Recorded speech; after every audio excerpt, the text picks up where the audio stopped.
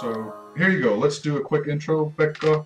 Yeah, so I'm a gameplay programmer on the Alienation team. And I've been playing games since, Forever. yeah, forever.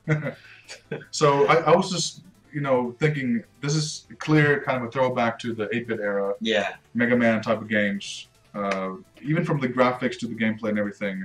Uh, how do you feel? Is it just that, or is it more than Um, well, I think it's like, well, this is definitely like the first thing you see, and the first, like the really important thing here, I think, is like it is it is a throwback, and it's like and I think they go to very like they go to like great lengths? great lengths, yeah, exactly, in making this Staying like true to the yeah, exactly. I original. mean, the color palette is like that's. I think it's almost exactly what NES was actually capable of, but it's like they do. I think they allow themselves a little bit more. Just a Like, tiny bit yeah, I more think there's like a couple of shades they use variety. extra. I think I'm not But sure, and I know that like the like sprite color limits and whatnot. I think they mostly stick to them, but it's so you could say that this is one of those titles that has stayed as close to the original premise and original um, sort of setup that was required. Because sometimes we talk about games that, oh, could this, for example, Towerfall or Meat Boy, could it have been made on yeah. the original, for example, NES? And we sometimes we come to the conclusion that maybe yes, some of the colors and effects they use are modern, and maybe the gameplay couldn't have been as fluid. But with Shovel Knight, you feel that maybe this could have been. Yeah, I mean, this is very close to what you would have been able to do on an NES. And I mean, what they've said actually, like the developers, that it's like they kind of imagine this as like if NES games would have been made for like another 5 years, maybe they could have like improved like they could have had a special chip on the cart and whatnot. Right, They could have right. probably done this. Cool.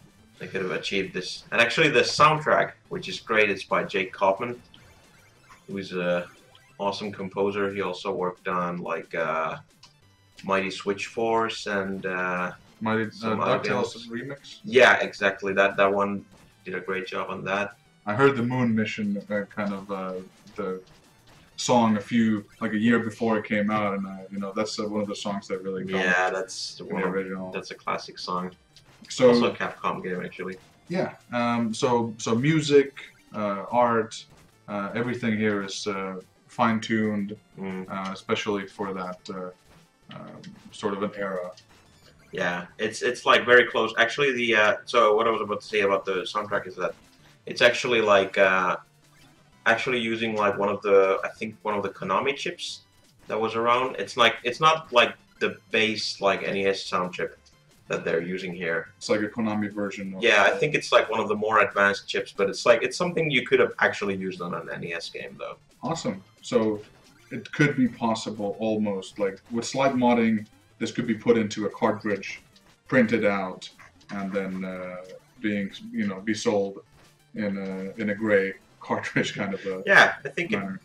it's very well possible that they could do it if it was. What kind of do you have any fond memories from that era? Like what kind of games did you like to play? Yeah, I mean, obviously, like this is very much like Mega Man, and that's like just one of my favorite games. I mean, this Shovel Knight does like do throwbacks to other games too, like Mario 3 and Zelda 2. A little bit of DuckTales, I guess, but it's like I guess they have actually just quoted that because you have this move here that you can do this downward sort of pogo move. That's from the DuckTales, right? Yeah, but actually they've said that like people sort of attribute it to DuckTales because that's where it was like really they did a lot with that move. That was like a core move you had. That was the very like that's like the most important move in the game. And that's like defines that game. But in actually they've said that the sort of pogo move here is actually more they actually modeled it after Zelda 2. In Zelda 2, you had instead of the whole game being top-down, you had also the side-scrolling stuff, which was fairly unique in the long run of the Zelda Yeah. games. Did it have like a downward sword thing? Yeah, exactly. Like that's exactly the move. Although I don't think they ever used it like quite as much as like DuckTales or Shovel Knight does now. Maybe they used it in Smash Brothers later on with Yeah, they actually they have that special move there. Yeah, though I think like that's also a reference to like what's it the yeah DuckTales. No, but the what's it the Wind Waker? And in Wind Waker, I think you have like that move, or there's a scene where you do like that. Okay, tell us about Shovel Knight. Just outside of the way the game was made, and it being kind of a throwback. What do you like about the game? Well, it's like the controls are great. I mean, it's very simple in like the control wise because it's like most everything is like on like just 2 buttons and so you have like jump basically and hit. Yeah, exactly. It's like I have the jump, I have the attack, shove, and that's like pretty much it. And that's exactly like going with the sort of NES model of with things. 2 buttons. Yeah, but I mean that's wonderful because it's like it just makes it so tight. There's not a lot of I don't have to worry about a lot of like different things. It's just like this pure experience of just like action, and I'm just like in there. And the platforming stuff comes out. I mean, because you clearly have this sort of a pogo stick mechanic there. So that's one thing you clearly do quite a bit. Yeah. And then the other part is just using the shovel as a melee attack. Yeah. Is there any kind of upgrades that you go through? Like... Yeah, there is. And you also you get like upgrades to your shovel and your armor, but also later you'll actually what we'll see first is like you have these Evil Knight. Yes, that's Black Knight. Nice. That's Shovel Knight's rival. Nemesis. Yeah, exactly. You kind of get the feeling that they're sort of friends, but they're sort of not. They're not on good terms right now. Yeah, exactly. They've had some bad evenings in the bar or something. Yeah, exactly. So, okay, if you beat this guy, do you like get the dark shovel then as an upgrade, or no, you actually don't. It doesn't quite work like that. We'll see in just the next level, and I mean. Whoa. Do you see? Is it to you something that does the level, the gameplay skill required? Is it something that's a good curve, or does it? I think it has quite a good curve. I mean, I don't think this is actually not like the hardest of core. It's not like super hard. It's not like Super Meat Boy, which gets really hard. I mean, I think this is more of a sort of an enjoyable experience, and it's much more leaning on the sort of retro sort of appeal. But I think they do a really good job of that, and it's like. But some people say it's much harder to make a easy game than a hard game because you have to sort of find that balance of what's still enjoyable and so on. Yeah, I think that's true. Making something that's hardcore is just maybe killing you too much then. But out of modern games, is some games that come to mind that you could compare it to? Well, I mean,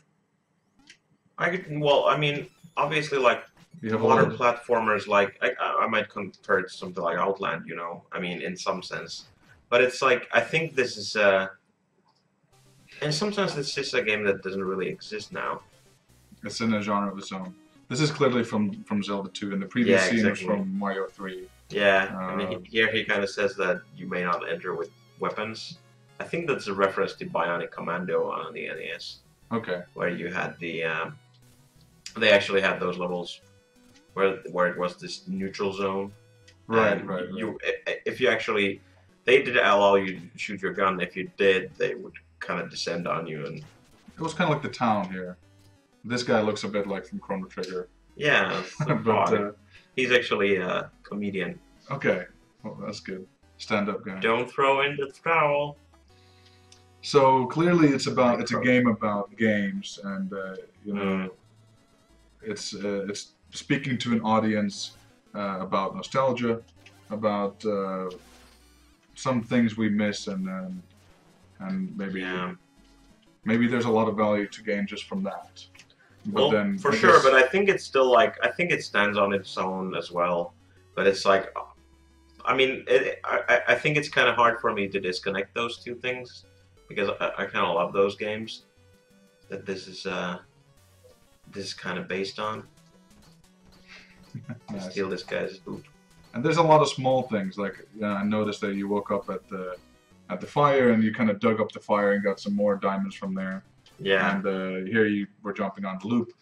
So there's a lot of Yeah, there's a lot of little things that are not really like super important.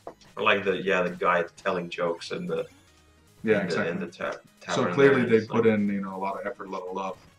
yeah, I think so. It's like, and the levels feel like they have their own personality and sort of their own color palette even. Yeah. And this has kind of this actually kind of this gaudy, really sort of everything is kind of made of gold. This is the King Knight level. So that's his palace with a lot of Yeah. money to spend, I suppose. Pekka, when you make games here and you make games on your free time and you enjoy games in general, and now he's fishing with the. Yeah. That's awesome.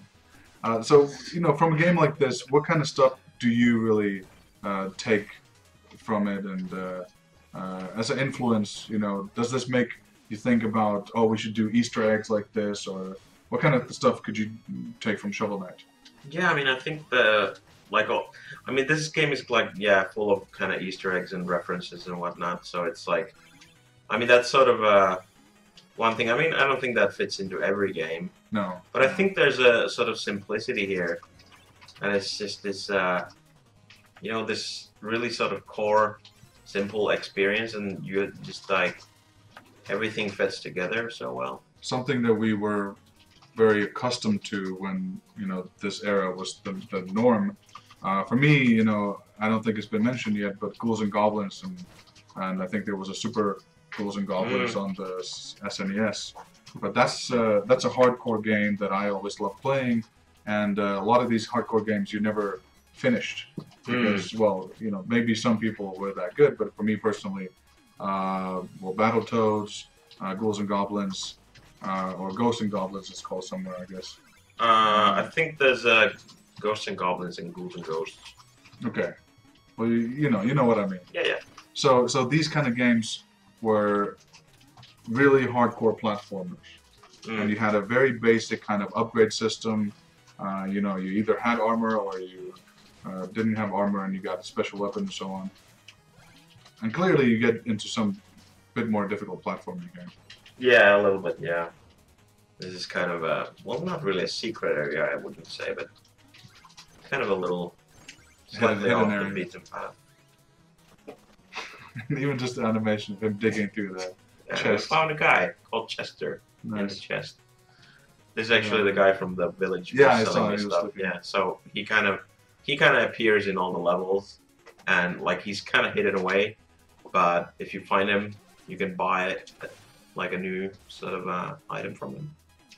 In this case, Is we this get the upgrade this, stuff you talked about before? Yeah, or? exactly. I mean, this is not really like. Well, I mean, this is like the special items basically. I mean, there's a little bit later on, like say 3 levels in, actually 4 levels in if you count the like the tutorial level. Yeah. You get like this. You actually get like some upgrades Right in the on. next town basically. There's the sort of But there's different stuff. I mean, now you have a projectile that you're shooting from your shovel. yeah, And and you shoot stuff. was it hard the first time you played it? Was it hard because I just downloaded on my Wii U the Mega Man, 1 through 6, I think, and to me the first 3 at least had a lot of memories from childhood, and they're difficult. Like they Yeah, are. those games are really difficult. They're I hard mean, as I think balls. it's oh shit. Now we can see Yeah. actually. There's a little bit of a nod actually to Dark Souls, I think, Right. because right. I sort of lost like about half my money Mm. that I'd collected, and it's still floating there in the level. I just need to get back there. Okay, so you go back and you can collect that money again. Yeah, exactly. So it's still there, but if I die, it's gonna go away. So in terms of difficulty, would you rate this more of a Mega Man X than a Mega Man 2? Yeah, I think so. I mean, it's not that tough, I think. Although, then again, it's kind of hard for me to say because I've played a bunch of these games.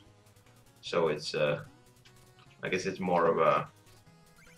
But I think it's like, it's definitely more, you know, it's not like punishing the way like some of the older games were.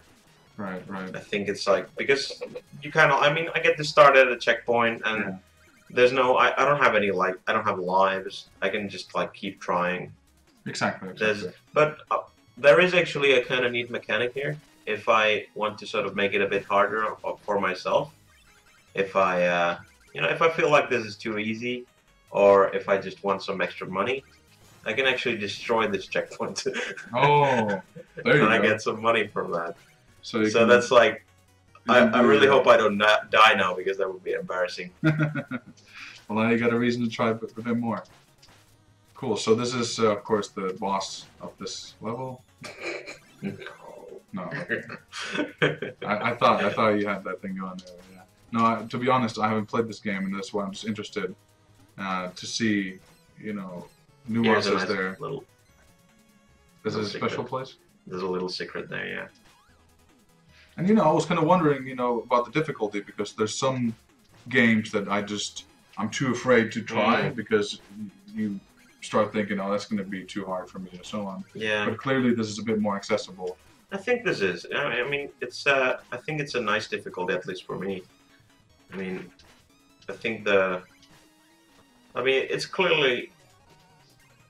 I wouldn't say it's as hard as the Mega Man games, but it's like, I mean, it's not like it's easy all the way through. Right, either, but it's like... Some variety. I guess it's like, if you play all the Mega Man games, this shouldn't be too hard. Yeah, if you play through those. What do you think about the story and... let's not spoil the game, but does it work on... Right now we have music covered, we have graphics covered, we have gameplay covered. Like, if we were to do a full review... you know, let's just say... Yeah, we have to have all the components reviewed. Yeah, well, you know, might as well discuss all the components while we're at it. Yeah. So, the story for what it is, because, you know, a lot of these kind of games from at least what we're going for here, from the older era, they had a very simple story. Yeah. But still, sometimes they had quite a bit of impact. I remember personally, for me, a game called Little Nemo, where this kid, you know, got lost in this weird dream world, and you could overtake these animal skins and whatever. And it was more about, maybe I could relate to that little kid or something, but it always had this emotional impact. So are they going here for like just a humor factor? Because Shovel Knight is a very I think there's like a little bit of actual emotion there into it's well, I mean, I think it's still a pretty simple story, but I think it's more about the you know, sort of, you feel like it's an actual world, I think. Yeah. It's not so much about the plot, but it's about, I think, the world and... Right. This kind of, again, sort of self-aware storytelling where you know that it's for the purpose of it being a game and so on. Yeah, I think so. It's like... But I think there's some good moments in there that at least, like, they feel good. Like, I'm getting something out of this more than just the gameplay. Yeah.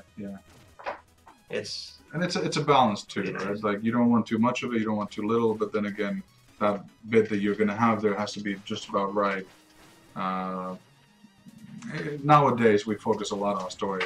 Well, not Housemarque personally, but you know, a lot of companies do. So, also understanding the nuances of very simple storytelling could be a skill in itself. Yeah, exactly. I mean, I think these are definitely like distinct characters here, and there's like a little bit of dialogue here between these guys, and you can actually, like, this guy has sort of dethroned the actual king.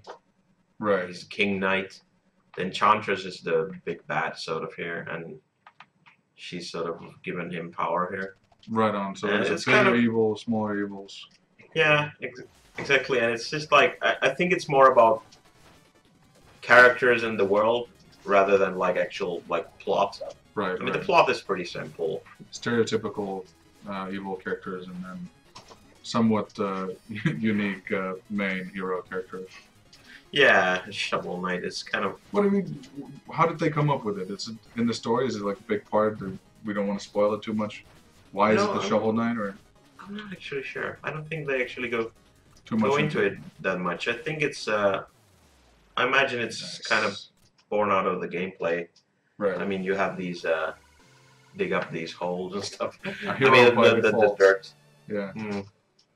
Because I mean, you remember something like that. If you mention Yeah. game and shovel, then you probably think about this game because I don't think there's too many games Mm. with shovel. This is a good music That's very nice.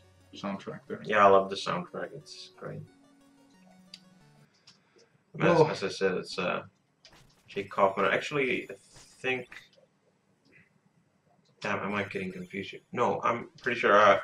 Actually, also the composer for Mega Man 1, Hanami Matsumae, she also did a couple of songs for this game, I remember which is interesting. hearing or reading something about that online, Yeah, there's a couple of songs by her. and that's a pretty cool thing to have on a game like this. Clearly following in that tradition. Mm. So you get to choose your levels a little bit. Is it just like side quests, or and you can actually go back into the map like that? Yeah, exactly. It's well, this is actually not really a level, but there's a yeah. You can choose a like little bit of Mega Man style. There's like basically this is the Spectre Knight level, Right. and what we did just now was the King Knight. King Knight level, Pridemore Keep, and there's a lock here. I basically need to defeat Spectre Knight before So, I get right. to move forward. So I have to do that. And basically, like actually, once I beat both of these bosses, these clouds are gonna shift, Move over, yeah. and they're gonna And all the Sure. enemies, the bosses are called something Knight. yeah. Cool. And here's this little guy here who's sort of hanging around in front of the town. This is kind of like in Mario 3, you had the Hammer Brothers Right. who would appear like sort of to block your way. Like here, if I wanted to go to the town, I'd have to fight them first. So, Right. So yeah. So I can do, and these are basically like these little levels. Encounters type things. Yeah, it's not. I mean, in Mario, it was more of an encounter. I think. Yeah. In here, it's more just. It's just like a special level that they made just for this. Cool. And it's kind of you're on your way to the town, and then there's this. Yeah, kind of. This time there's more enemies there. Right on. Yeah, so it's these neat. And little you things. collect all this money all along, and then you can buy more stuff Yeah. to upgrade. Yeah, I mean, like even in the level actually, because like I met Chester, the shopkeeper. The chest I mean, guy. yeah, the chest guy. I mean, he's actually back here in town if we want to meet him. Right on. Also, this guy is actually the bard here. We can there's like in the levels there's these music sheets, usually hidden, and Huh. he'll actually pay for them. And And then play the songs. yeah, exactly. Like this is basically a jukebox. So now we can just like, hey, bard, play me a song, and we tell him Cool stuff. we can play some songs here. So there's a lot of little details that goes into having just a fuller kind of fuller experience with the music, with the collectibles and all these things. Yeah, And the comedian, of course, here. What was his name? Croker. Croker. And he's always going to tell you another joke. Yeah, he tells a lot of jokes. Uh, King Knight, give him an inch, he thinks he's a ruler. little puns there to go Yeah. along. All right. Thanks for showing Shovel Knight to us, and I'm sure we'll be able to play other cool games like that. Very much something I think a lot of people at the office enjoy. So Yeah. cool to have this insight, and you happen to know a lot about the game. So and Yeah. even the games they reference to. So that's very Yeah, cool. and I hope this has been entertaining. I think so very much. All right. Thanks, Pekka. We'll do some more another time. Yeah. Great to have you here. Awesome. All right. Thanks.